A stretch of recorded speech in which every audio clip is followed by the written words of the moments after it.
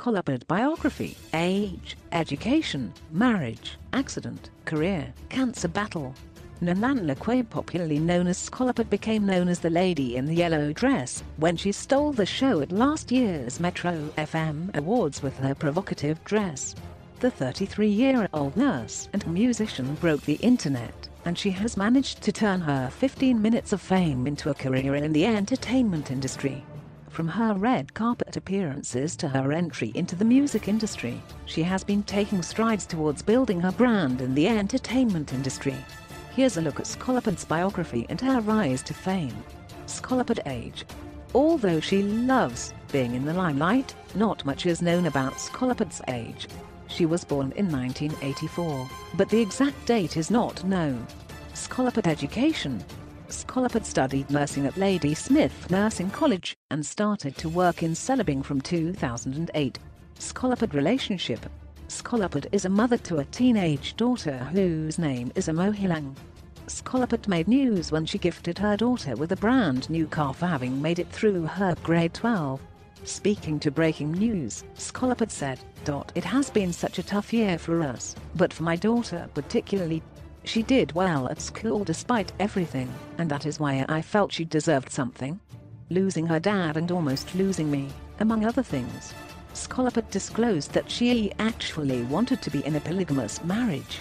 Speaking to Breaking News, she revealed that she only wanted to date married men. "All my KZN men are already showing interest.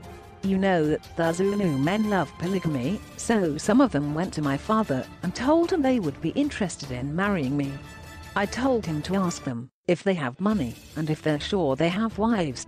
I won't ever be a wife to them, even if they married me. I'll always be the official side."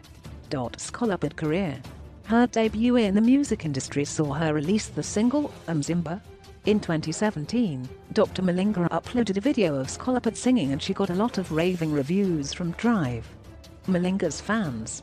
After Casper lost out on a BET award, Skolopad tried to push her new single by dedicating a song to him. Take a look at the video below. At one point, Skolopad said she was ready to take her career to the next level, and she felt she was ready to work with some of the industry's greatest rappers. Skolopad said that she wanted to collaborate with Arca. Singer Skolopad revealed she had cameos lined up for two major soapies, Isidingo and The Queen.